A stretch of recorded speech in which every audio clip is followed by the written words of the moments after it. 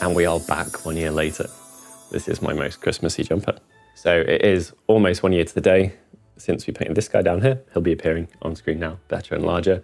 In this video, we're going to cover 3 do's and 3 do nots to help you get the best quality result you possibly can while slap chopping or texture-based painting or speed painting, whatever you want to call it. Space Marine's Power Armor. We're still doing red, we do like red, but we're going to be covering Slapchop specifically for smaller sci-fi things being Space Marines rather than larger fancy things being great big corn dragons. What should you do and what should you not do for Slapchop? Hopefully there are going to be some tips here that you don't know yourselves. You might know some of them. And of course, if you do want something to back it up, you can check out it's one of the most popular videos on the channel actually, our Slapchop video on the Bloodthirster. For those of you not wanting to miss a single thing, make sure you stick around until after our painting tips to see all of our information backed up by me painting this model.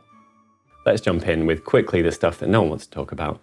Assembly. I will keep it brief, I promise. Do not leave upward facing areas with rough, marks from your clippers or bad scraping or stuff like that on them, because I did and I was punished. Not only that, but I was punished twice because I painted this mini before. I noticed some areas. For me, it was around the legs and the top of the bicep area, you'd call it, that's holding the heavy gun up. It's upwards facing. It's so obvious that I should have smoothed it. Sanding sponge, 2000 grit, 3000 grit. Will be your friend. I'll pop a link for that below. I had an area upwards facing on my guy. You can't not see it if you're looking at the mini from the front. I could have just spent 10 seconds more scraping it and smoothing it, and I didn't, and you can still see it now, and I wish it was smoother. Dry brushing is going to pick out sharp edges or changes, especially if it's meant to be like a rounded area of armor or like a leg or a helmet or something like that. And then you've got a flat section where you've clipped it off, or you've got a badly scraped section, or you've got a rough section. Dry brushing will pick that out, and then contrast will pull in rough areas in the recesses. It's quite unforgiving, so prep your areas properly, you will be rewarded. Okay, so our first do not. Do not expect contrast to do everything. Now this has multiple permutations, but one of them is if you can do something easier, better, and faster with conventional brush painting, like blocking it in and then putting a highlight on or not. Blocking it in, putting a wash down, something like that. You don't have to contrast everything. So a key example for this on my mini was the Aquila on his chest. It's quite awkwardly placed. There's a gun in the way, and trying to keep it light gray and white while I'm using a really strong red around it is just an utter waste of my time. So speaking from very personal experience, I should have just tried to avoid it still, but then gone in, blocked it in a grey or something like that, or whatever your base coat is, and then dry brushed it and then done it separately, which I could have contrasted or I could have painted normally. So don't spend ages trying to make your life harder, your mini look worse, and your mini take longer. It sounds obvious, right? But it's really easy to just get into the contrasting zone, think this is easier, it's better. It's probably not. Dotting areas, dotting rivets, things like that, you're not going to waste your time doing that, and the same goes for other things. Equally, if you want to paint, a bald head for your guy rather than a helmeted one, maybe contrast isn't the best way to do that either. So pick the right ways to do the right things for the job and you'll be rewarded. While we're at it, there is no reason to not mix painting with your contrast to change the color if you want. There's no reason to not dilute it with contrast medium if you want it softer or something like that. And you can use shades and contrast fairly interchangeably at this stage, I would say. There's some contrasts that are weaker than shades and behave like shades, and there's some shades that are stronger than those contrasts. So at this point, I think it's safe to say that whether something's called contrast or not doesn't particularly matter, particularly in GW's catalogue when there's such a lot of confusion between them. One note as well, finally, on this subject, the heavy opaques are just quite hard to use. Those are the ones that look like inks, and the moment you touch something with them, they're really strong. They're kind of made for base coating. They are very difficult to get good effects out of. So for Slapchop, maybe, rather than just, spraying something white and putting them on it, I would probably avoid those ones. They're going to give you more problems than I would say they have benefits. Our second do think about brush size and shape. For this, I've used a lot of the new Series D Plus brushes. There are dry brushes that fall in the kind of smaller end of the spectrum. We've got quite a lot of variety there now. And these ones that I like to use for infantry. So particularly if you're stippling, which is poking rather than just kind of buffing or side-to-side brushing motion that people associate with dry brushing, it's really good to be able to get the right size for the job. For general dry brushing as well, if you can use the largest possible round brush for the job, well, that means you can go in circles, and that'll just highlight things according to how much they stick out. And the bigger brushes, the more paint it can hold without being oversaturated, and also the more durable it is and the longer they'll last. So it'll help you achieve a high quality result. If you're using the dampening pad like we are to achieve high quality dry brushing as well, check out the video on this guy He'll be linked at the end. I'll let you know the section of that is particularly covering high quality dry brushing. If you are using the dampening pads, try and keep things soft. If you're using the largest possible brush you can for the job that isn't too big, it's less likely to get saturated with the moisture when you're doing that. So it's worth getting things right and using the right brush. This also goes for your contrast step. So for me, I settled on a size 2 S, which is just a normal brush for this. Felt perfect. It's got a good point. It's got a decent belly, but not too big. If I was painting a monster or something, maybe I'd use a 3 or a 4 or a 5. But on infantry, I want to be able to put down enough, but not too much contrast. And the way that I'm going to do that is I'm going to put it at the top of an area. I'll paint in sections. I'll put what looks like too much there, but then I'll drag that all down and put it all over the area in question until I stop getting enough paint on the areas that I need. Then I'll go back for more. So if you use a big brush, it's easier to oversaturate. And if you use one that's too small, it'll just take forever and you might actually encourage streaking. You don't want your contrast drying on the top of one section before you finish the bottom. You want them all to be wet so you can go back and fix them. Do not expect one thick coat to do all of your work for you. Flashback to our April Fool's video. So I know it's very, very tempting and it's how contrasts are kind of designed, but especially on like smooth organic surfaces like Power Armor, I would really encourage you to take a 2 coats approach. Now the first coat of contrast you put on, often it'll go down like kind of all right, but maybe slightly patchy. On the second coat, things will look much smoother. Paint's like going down over themselves. Contrast is also it's very, very matte. So if you don't want your stuff to look ultra matte, which a lot of GW paints don't, GW is the satin range. If you want it to look slightly more shiny and deep, like I did, you can mix a shade in. And I find that really, really useful. So we'll show my guy kind of before and after. You can do 2 coats, you can mix a shade in with anything. But if you're only going to be making 50% of a mistake because you're using your contrast slightly thinner, when you're doing the 2 coats, if you do make an error or there is a blob that you forgot or something like that, it's not going to be as noticeable on your final job. So don't expect one thick coat to do the work for you. It's just kind of asking for trouble. And considering how much faster a second coat is than a first coat, because you're just doing a quick once over, if we look at before and after on screen here, it really does add quite a lot to the vibrancy of a model. So yeah, it's worth taking your time a little bit more, doing the 2 coats, and especially on like an armor or something like that, you'll really, really see the benefits. The lighter an armor is, the easier it is to make a mistake. So imperial fists are going to be quite difficult and stuff like that. A couple of thinner coats will make that way, way, way easier. Final do think about color. I know that sounds really, really obvious, but there's a couple of things that I like to bear in mind with my minis, especially when I'm slap chopping. One of them is that generally I don't want more than one main, very bright, vibrant color. It's really tempting to go and grab like the brightest thing you can with contrast. But if you've got like a pretty saturated red, like we have, then I don't want a large amount of like a very, very bright green or something like that. It's going to kind of overpower it. And in fact, I'd actually like to save that for maybe like glowing eyes or lights or, you know, some other details like that. Another way to think about color is, especially if you're putting down a couple of coats that we are, or you've got the ability to slap a wash on afterwards or something like that, there are certain colors that are going to have very strong associations. So a really good example is the bottle on the flamer. On our guy, we painted that just with a Yanden, which is the default way that I do gold. And then I was looking at it, it didn't look quite right. So I went and looked at some gold references. And what I did is I just quickly mixed a little bit of our red that we used in with some contrast medium, and I put it in a couple of places on that as a second coat. So the moment you've done that, it deepened it and it made it look a lot more like gold just for a quick wash application. But you could also put like sepia down over it, the wash or something like that. So be willing to go and look at a picture, a reference photo. What makes that gold look like gold? This is particularly helpful on metallics.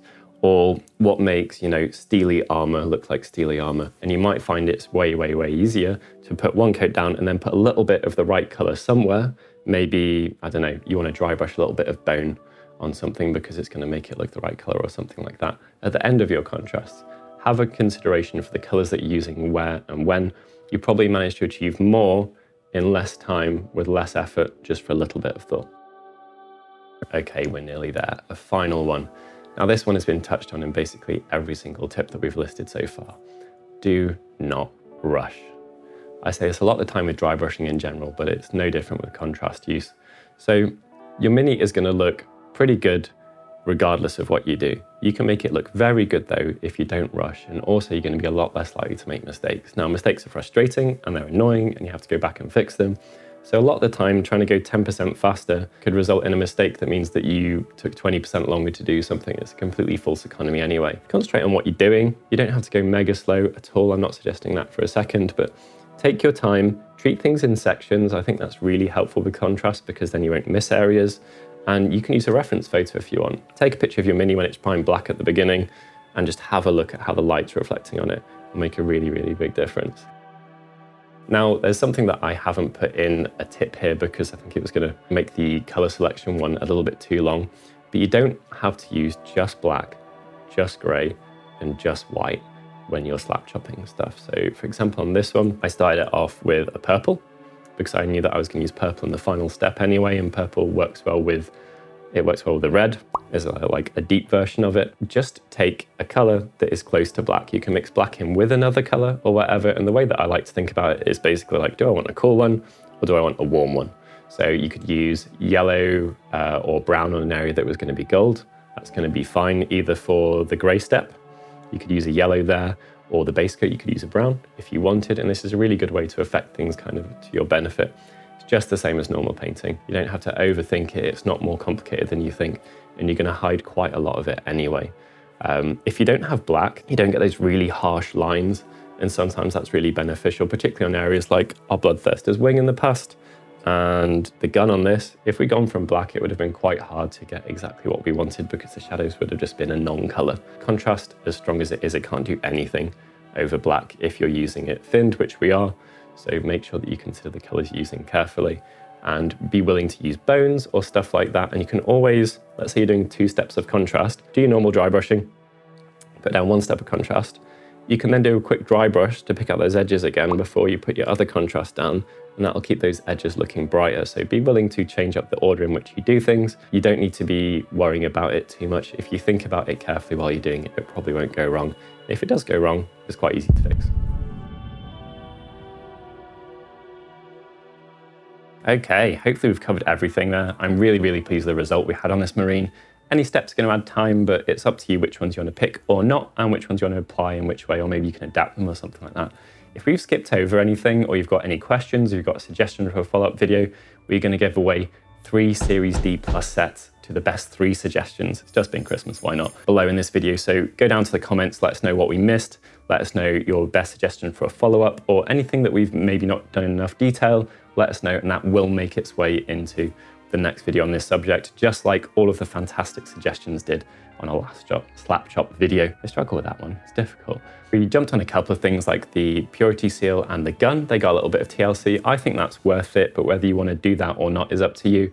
2 really great references are obviously our original Slapchop video popping up now, but also our 10 rules video, which has been very, very popular and is about how to spend whatever time you've got available the most efficiently to get the best result you possibly can. So both of those are linked on the screen now. That's it. Thank you very much for watching. Hope you had a fantastic Christmas. And here's to a new year of painting plenty more models. Let's slay the grey, as John would say. Merry Christmas, just gone. Happy New Year.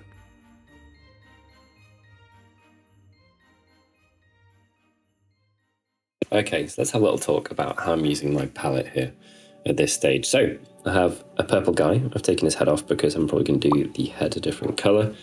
Why have I got all these splodges going on my palette? So the reason is I wanted to use a colour that didn't cover very well. And because my palette is black pretty much always from the beginning, I've always got the ability to test the coverage of my paint. So Naggaroth Night was not doing it. So basically it's not a perfect equivalent, but I just added in a little bit of Xeris purple and a little bit of black. Black obviously being quite strong. And that's how we ended up with this colour. We just wanted a colour that isn't black, which we've got. It could be a little bit more vibrant. I don't think it'll matter by the end of it, but I've always got this here to test. Same with picking our greys, going with London Grey from below. This looks darker in the bottle than it is on the palette. Again, against black, you can see what it actually is, and I've got white paper there as well, so I've got a good comparison between the two.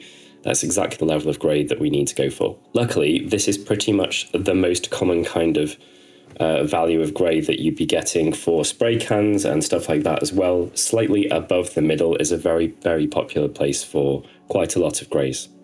Okay, now brush choice. So some of these have already seen some use, and I'm probably going to be using similar ones that I have been already so far. So we're doing an infantry scale model. I want a general brush that is going to have a decent level of coverage. That's probably going to be a medium or a medium plus. And then I imagine that a small plus is going to be usable for the majority of the situations where I need something a bit smaller or I need to be able to get into a gap or something like that. So I'm going to grab a small plus, and I think I'll go for a standard medium as well. Both of these are really good for kind of, Space Marines are pretty big these days, so I would regard them as like chunky infantry scale. These aren't small brushes in comparison to the model, you know, it's like the size of a shoulder pad, so it's still got a decent level of coverage and it'll hold a decent amount of paint. So I'll try and do everything I possibly can with a medium, and I'll jump to the small plus, or maybe grab a small if I need something a little bit more delicate. Nothing new here. We're going to be taking our paint carefully. We'll be putting it in lines. Even if I was using Citadel paints, I'll be putting it in lines here. A little bit of water there. Carefully take the paint. We're not putting it into the middle of the brush. And then we just start doing what we do best. Might have to glue his other foot. Yeah, I'm going to have to glue his other foot down. You don't want your model wobbling around. It's just not going to help. So yeah, he's getting glued. The joys of needle applicators.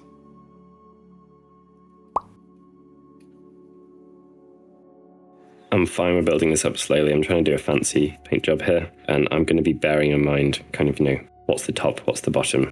I want the top to be the brightest. Just this. Patience. It won't take as long as you think. Just don't try and go specifically quick at any point. It's not about going mega slow. It's about not rushing. I'm absolutely going to be trying to hit the gun and stuff in quite a careful way. So little circles, but pressing more from the top to the bottom. Because I want the bottoms to get dry brushed. These little sections. Just this all over. Patience, guys. Okay, so this is already looking pretty good, I would say. And the reason for that is just because we've kind of worked with the model and with a zenithal stippling approach. So we've started heavier at the top. You know, it's not perfect. There's some bits here where we've gone side to side, and you can tell that I've hit in the middle in a line for no good reason. Whoops.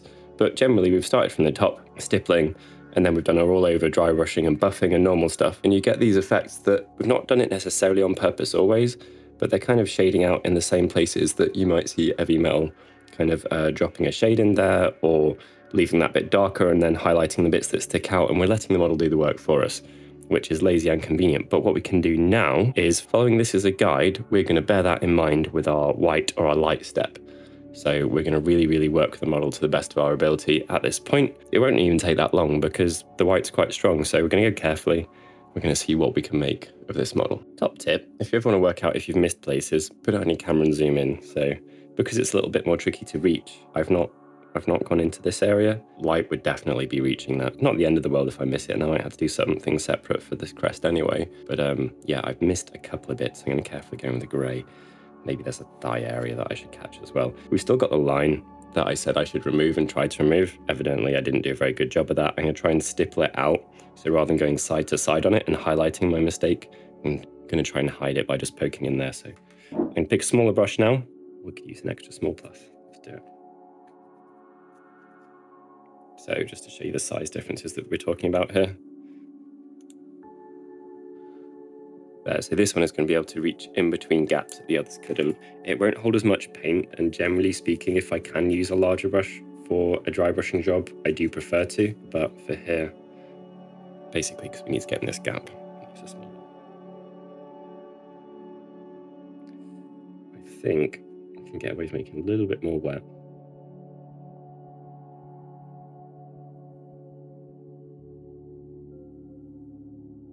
I need to resist there to do normal left to right dry brushing. Do it up here. But there, I just want to be stippling in and kind of deleting. If I stipple either side of that line, I should be able to semi-delete my problem. Final pass on the head, which I put on a stick for access reasons. Have a little, tiny bit of fluff on it. That's a bad place.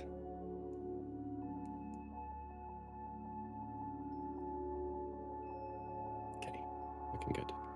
All right, now, so moving on to the white, I am going to get out the full selection of brushes just so I can have the option to pick whatever I need. I think probably the small will be used here. I can bring out that extra small plus if I need, but I think the small is probably going to be exactly the right size for fitting in some gaps. Essentially, if I'm trying to stipple in the middle of a section, If it's a bad example because it's round, it's a shoulder pad, I'm going to hit a smaller section of that anyway. But if I'm trying to hit the middle of a section or something specific, this is a better example in here, and I don't want to hit either side with the stippling rather than the dry brushing, I might want to be using a smaller brush. So we'll make that decision as we go. We're also not going to be using a white. I'm going to try using Lugganath because I don't think we need to go all the way to white yet, and it might leave us some room. Of course, it's completely up to you how you want to do any of this.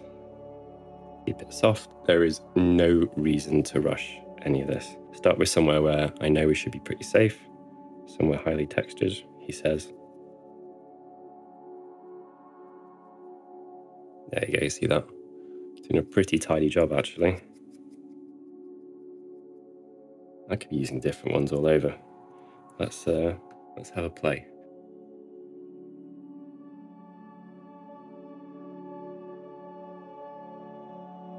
That might be cool for the metals. So we can revert what we've done on the gun.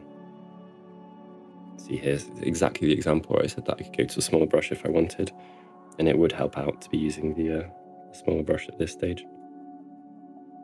I don't know what we're going to do about his, I forgot the name of his chest thing, because we want to go like strong colors around it, and it wants to be like white or gold or something. Maybe we paint the mini and then we make the call about what we do depending on what happened with the contrast step. I'm going to show you how brave you can be with it. Stuff that you know is going to be bright on top, for example.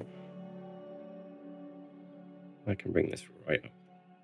Definitely nearly small brush time. Weird. Techie. Now, having got off from above, I'm going to kind of get it roughly all over. Right, let's go to the Lugganath now. Okay, so here's where we are. You really can be quite bold with the first stippling, and I'm going to kind of show you that. So I've got a great big blob in the middle of this shoulder pad, which is where it's lightest from the grey step that we did. I'll show you how I'm going to work out just kind of buffing that out. Now, one thing I will say is if you want to stipple a smaller area, using a small brush is a great idea. But if you're trying to hit stuff generally, I would always use the largest brush you possibly can for the job. The reason for that is when the brush is set up well with the right amount of paint and the right dilution and stuff like that, which is obviously important, you'll have the brush in that condition for longer. And that's got a really high value because every time you go and you get a new mix, there's a chance that you get the mix, slightly wrong. And that's what we're trying to avoid. We don't want to put too much down and make a great big smear when we're trying to do fancy slap chops. So for that reason, I'm going to stop being bad and using my painting brush to put paint on my palette, and I'll use my very old tired scooping brush.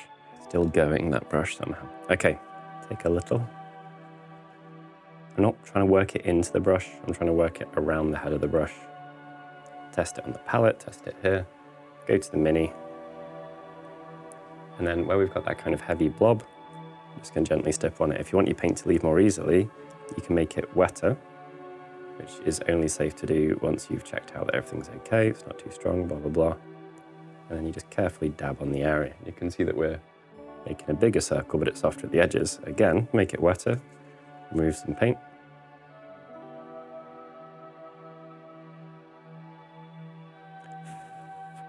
Now that's a slow and steady way.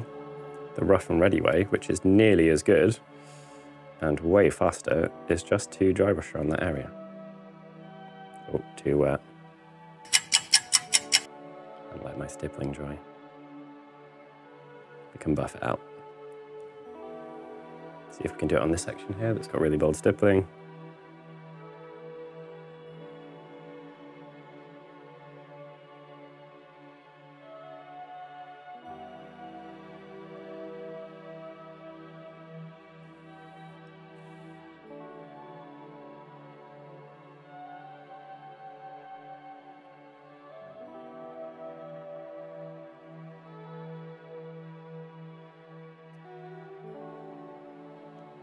I'm now going to add white into the mix.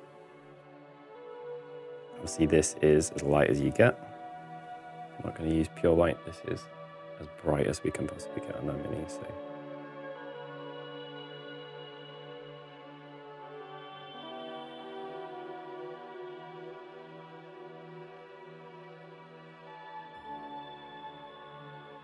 Same again, start off stippling in an area carefully, and then when the brush has got less paint leaving it, It's dried out a little, then we'll go to normal dry brushing.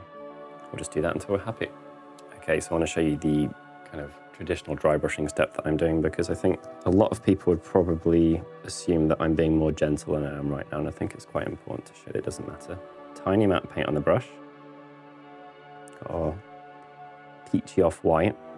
Set it up, and we're just going to test a lot on the palette. This way you don't want a hyper-textured one, you want a flattish surface.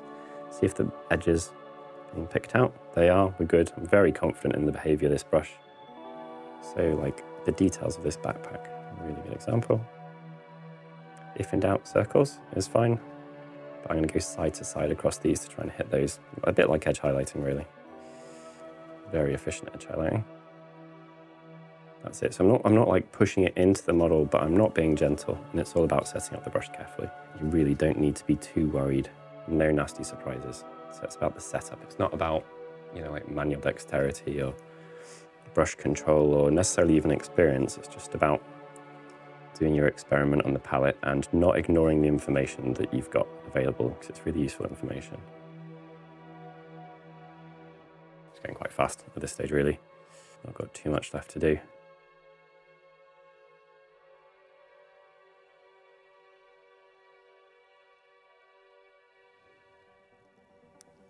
Being quite rough, so I really don't want my mini wiggling around. If it wiggles around, you'll highlight 2 edges instead of 1 edge. So make sure to hold it secure. Now with a pure white on here, I can go to the gun without it being a problem. We can hit that chest insignia gently. If you can't reach somewhere, get it in and twist against it. Super sneaky. Right, it's looking pretty cool. It's looking very stylized. One final pass carefully for the edges, especially. And I think we're done. Just want to catch specific edges, specific details.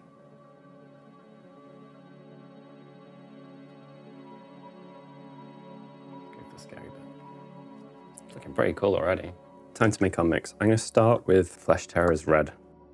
I really like it as a color. Mine's a bit old. So it's probably dehydrated, which is why I've put some contrast medium in already. Such a good color. I might just go with it and dilute it a bit. I could use like a sepia or something, but more for the contamination police out there. So what I want to do is I want to lay down a first stage that is a little bit softer and more delicate, and then we can always go further in our second stage. A tiny bit of a wash in there. Deep, dark, bloody, and soft. Always have my medium ready in case anything goes wrong. And quickly, I'm just going to dust the mini. Clean brush. You can blast it with an airbrush as well. I'd do this, absolutely fine. And then we start somewhere it doesn't matter so much at the back. That is probably too soft. That's okay, we can make it stronger. Definitely feels like my Flesh Terrors is physically thicker than it should be. It's quite an old contrast. They do definitely change personalities. Too strong. Yeah, right. Alright, so I wanted to get a shot of a partially completed one. I've been using an M3. I'd use this is a shorter style of brush here, so I'd be using like a 1 or a 2 in a normal brush, or a 2 and a 3 in a stubby. This is a miniature brush. And the reason for that is you want to hold enough paint, but not too much. But you also do want to tip, especially if you're trying to go around areas like this. It can be a bit tricky. If you're going all over, then obviously don't worry about it. You know, use something old and flat-ended if you want, and a beefy one, there's no problem with that. It's looking pretty good. You can see the difference between the two. We've got some patchiness.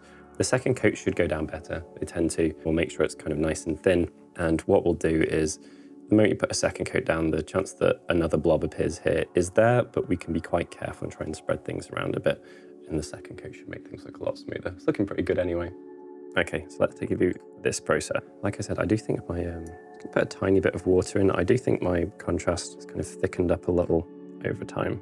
Okay, so it's difficult to show on camera because it's kind of top down, but one thing that I'm quite careful about when contrasting is that I try to keep my orientation the same, because I don't want my contrast running in 2 directions. So I'll start at the top with the shoulder pad. With what looks like quite a lot, we have a fluff. Get out of there. Okay. And then working not too slow, I'll take all of that contrast all the way down over the edges. I tend to work in sections. Then I'll move my head and my brush angle around to try and get as much as I possibly can in terms of like coverage and hitting all the areas without tipping my model around, because already this will be starting to evaporate and dry onto the Mini, and I don't want it running in two different directions. Anywhere we've got excess pooling, nip in there, press my brush in, and then if while doing that, while mopping up, kind of delete anything can go back in there. Check at the bottom, mop. It's going to be under the corner of the shoulder pad. This is where you get problems here, specifically there and a couple of other places. You won't be noticing, you'll be looking at the top of it, and then suddenly you've got this great big kind of corner, like well of paint that takes ages to dry. It might even finish, you know, looking a bit more shiny or a different color or something like that. So it's worth being aware of this stuff. Carefully turning it around, making sure I haven't missed anywhere, and getting my head literally underneath the model, where light is a bit worse, it's a bit tricky, just to try and make sure that I've caught everything. You can always just paint things like black or, you know, whatever. I've got some red there, it's a bit of a problem, but we'll work it out. I'm gonna let that dry, and then what I'm gonna do is I'm gonna, oh dear, fixed. I'm gonna thin my current mix, maybe make a new one. I'm gonna go all over and kind of soften things. Should look really punchy by the end of it. Let it dry 100%, and don't kind of pick it up and fiddle with the angle, especially when it's nearly dried.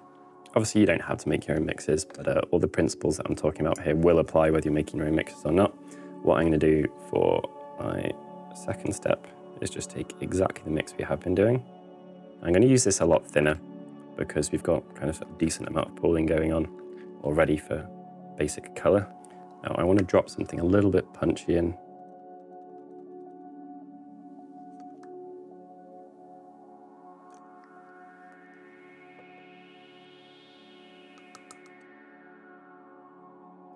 I've changed to a different brush. This is a size 2, but it'll hold more than the 3 because it's longer. And basically we're just going to repeat exactly what we did before again. The aim is not for this to be thick.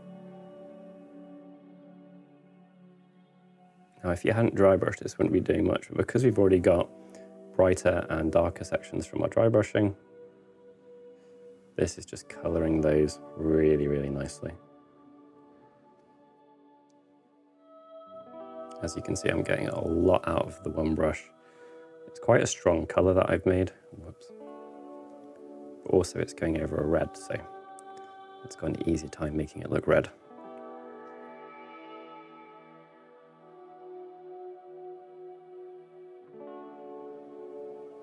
There we go. These always look great if you get them right. Save shoulder pads to last because they're scary. Super easy. You're really rewarded for this step for just kind of trusting that when you go down for a second time, it's going to make a big difference. You should find this, because you're putting it on pretty thin, you should find that these dry pretty quick. So you kind of need to be careful. Make sure you go over your sections quite fast. You could probably go thicker if you wanted, it just depends how deep you want the colour. Again, just be careful. Excess pooling. Some pooling is fine, it's how contrast works, but excess pooling is absolutely the enemy of getting the most out of contrast. You don't want flooding.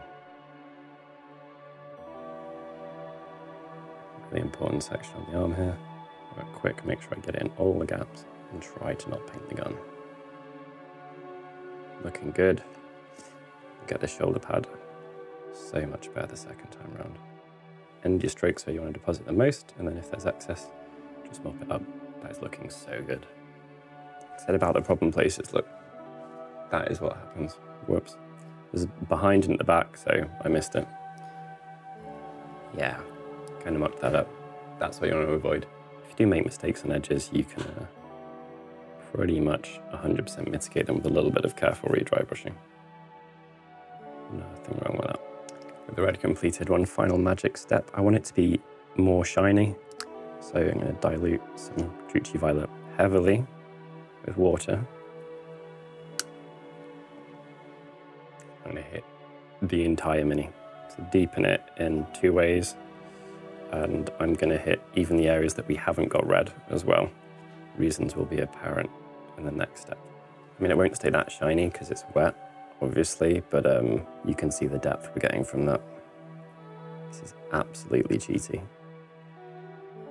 which is why we love it. Now, one thing that I think people just aren't willing to do enough is experiment on parts of their models that don't matter as much. So, in speaking about the back of the gun that I practically forgot, I've got Nightshade. Yeah, I've got Drakenhof Nightshade. And what I'm going to do is I'm going to attempt to do a little bit of kind of sneaky shading. It is a shade after all, towards the bottom of this section to make it look more like it's shiny metal. So all this will do is, in comparison, I'll make the top look shinier. And all we've got to do is dab it in the middle of the sections we've done. This is very popular on Necron Lord from a while back, because it allows you to use a shade to make it look like you've edge highlighted, because it fills in the gaps between your edges so nicely. So hopefully, I'll show it nicely on camera, that should add a little bit more depth to it. You could do that with any colour, it'd be absolutely fine. As far as the brown parts go, I've just kind of scooted around. I mixed, I'm not really a huge fan of Black Legion, but if you want something done only once, it is very strong. So I've used it on the parts in the backs of the legs and stuff like that. And then I've diluted it with Gulliman Flesh, which is a lot softer for things like his gun holster, which I'll probably do a second coat on. But yeah, it's looking okay. Stuff like this is really valuable because we're kind of sticking with contrast only, well, Slapchop only. It gives us an option for kind of cheating our way and getting some fancy techniques. Add a bit of the purple in as well. I need to decide which bits of this are what colours, and I have to do some of it looking gold, which I do think is quite hard with Slapchop, but we do have our secret techers in the back pocket, which is basically to just use the right colours to make it look like it's goldy. Now I actually want to get this in as many coats as possible rather than as few. If we're doing something like leather, I really think that you can do lots of thin steps. So I'm going to be careful with pooling. It adds the depth of it. And you know, it's a small piece, it won't take long. That was actually too thick. Hopefully we've still got room for maybe 1 or 2 more steps. Should look nice and old. Scary steps begin. Now I want to put something a little bit dark underneath our yellow. Purple will do, brown will do, and also green will do. So I'm going to put green under this bit. I think I'm just going to commit to it as well. This bit will be gold. Okay, we've got our Yanden. I'm going to do a couple of coats, probably thin slightly with Gilliman Flesh. I think maybe I should have gone red in the recesses, but it's going to look okay. Right, these silver sections, or at least one of them, go for Drakenhof, which is, it's got black in it, Drakenhof. So it's a kind of blue-black, which I think is quite nice for steel. And again, absolutely fine with doing multiple steps of this. I'm actually going to put some blue over the Black Templar section. It should still end up looking different enough from the others, but Black Legion, sorry, it was a little bit warmer and browner than I wanted it, so. There you go, that's looking better. I want it to look like it's all shiny metal, but it's just different types of shiny metal. So colours are important if we're trying to go for gold. Put out a couple of colours here and look which one looks more like I would like gold highlights to be. Light Earth and Buff from AK. It's not going to be Light Earth, is it? These are a bit more matte, got to be careful. Yeah. Let's get our highlights in.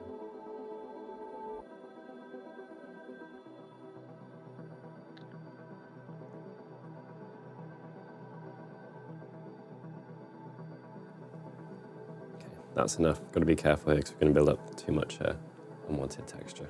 Time for heat bloom on this bit of the barrel, so I'm going to go from sepia to violet, and then I need to pick a blue. I'm just going to be careful, keep it thin. Sepia is super soft and delicate these days anyway, so it shouldn't be too hard to keep this thin at least. Okay, so I've done the first step. I realized I made a mistake. I should have just done this section here that I want to be the sepia section and left the section after it out. The reason is I don't want the brown to necessarily be strongly affecting the purple. I think we should be fine, but yeah, that's why it's darker here and lighter here. I popped some sepia over the gold. I think it's kind of deepened it. I do need to do something to kind of push that further into a range that I'm happy with. Right, Drucci. Always got the back to experiment on, as ever. The other option I have is to give it a quick white dry brush to make this kind of punch out more. Hold that in mind. Would rather not, because of risk of adding texture, but we'll see. Do you think it might be a good idea? Do a couple more steps and we'll see. So I think I'm going to dilute it less with water, but I'm going to use it thinner. I'll do several quick stages of it. So let's see if we can make that work in practice. Starting to show promise, I think. I want it on the top as well, but I do want the top to be lighter, so I think if I'm gonna fail anywhere, it's gonna be on the top of the barrel. Positive mental attitude. We're not planning on failing, but if it does happen, I think that's probably where it will. Because it was taking a little bit too many steps, or we were gonna have to take too many steps to make a big difference, what I've done is I've just mixed a little bit of magenta. Yeah, I think that's maybe done it. Or maybe we've just built up enough. Try wet blending on the back. Might be way easier. Often it's just a wet brush and then you kind of push backwards and forwards at the edge of the section in question. And time for the blue. I have never used this paint before. What could possibly go wrong?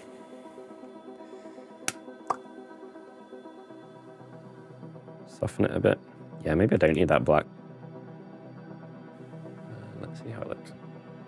Yeah, too black. Maybe just go for it pure. So that's a purer blue.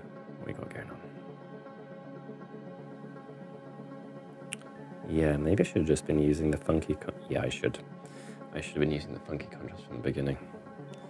We'll do this section, then we'll have a think about what we can do to make up for that slip.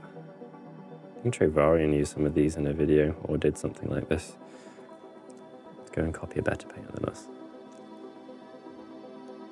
It's got the right kind of vibe going on. Obviously, when it's black on the end or something, it'll help sell it better. The black was less effort. I concentrated less. I just yellowed it and I wet blended, and the back looks better than the front. Maybe it was that shading it to dark at the bottom has kind of removed our ability for colors to look bright. It should look pretty bright. What are you gonna do? So one of the Slapchop rules, like if something isn't working and you can do something with a quick bit of highlighting, it's always worth reconsidering. You don't have to go 100%. Like you're not going to paint your eyes with Slapchop necessarily, are you? What I'm going to do is I'm going to put some little lines under here, some little highlights on the edges with white. And what that is going to allow is when we redo the inks, which we're going to do quickly, over those sections there'll be bright colours. That should stand out and look cool. Let's give it a bash. Could probably use this. Maybe I should grab a 00, but I'm kind of used to this size 2 now.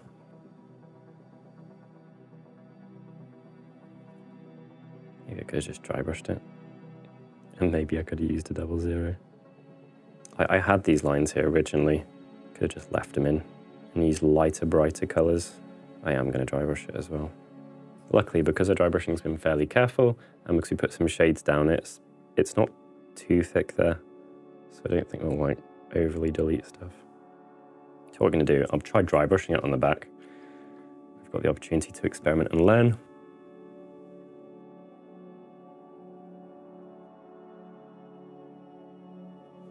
I think the light would be reflecting along there, so it's the same line that we've got on the rest of it.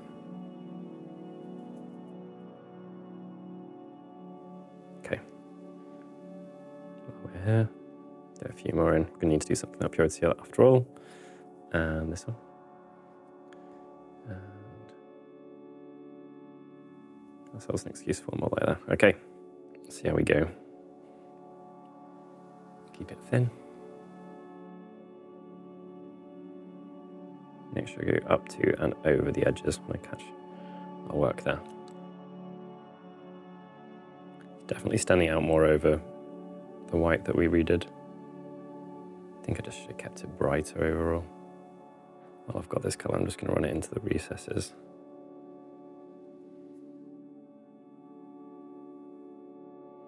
I don't think I can add any more now. I think I'll just make it too dark. So last step, sepia, which is pretty soft. So it should be the most forgiving part, really. That looks better. It's not necessarily about being perfect. It's just, you know, this is something you will have seen in real life. And if you do the right colours in the right order, kind of all right, it's probably enough to sell it. Back literally is better. And I think we need to go to black at the end, which should be super easy. Take a blue black, Drac and Huff.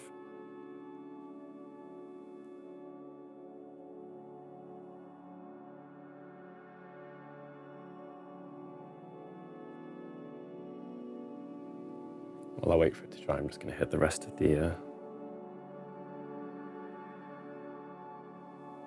gun. Cool, I reckon that works. Right, there's some things that you just can't get with a dry brush, so I'm going to fix a couple little mistakes that I've got elsewhere on the model now. Painting around the chest insignia was always going to be a really difficult bit, so hit that top of that skull.